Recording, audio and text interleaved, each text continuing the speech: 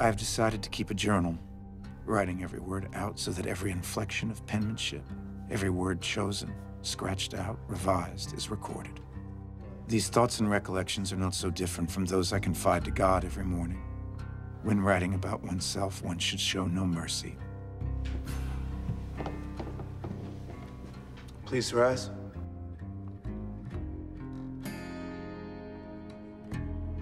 I was wondering if you would talk to my husband. I'm worried about him. He's involved in the Green Planet movement. It's an activist group. You know, this social structure can't bear the stress of multiple crises. You know the world will be like in 2050. 1/3 of the natural world has been destroyed in your lifetime.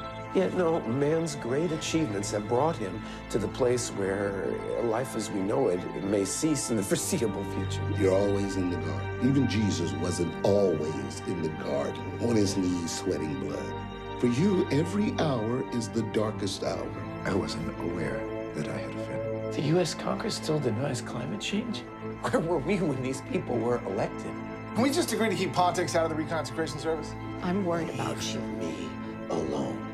No, you are a constant reminder of my own personal inadequacies and failings. You are a minister at a tourist church that no one attends. Do you have any idea what it takes to do God's work? Somebody has to do something.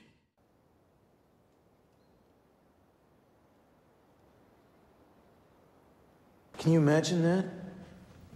In the dark, the air hot, shaking with fear, the sound of the slave hunters' horses outside, on their knees, holding each other's hands, praying for God to save them.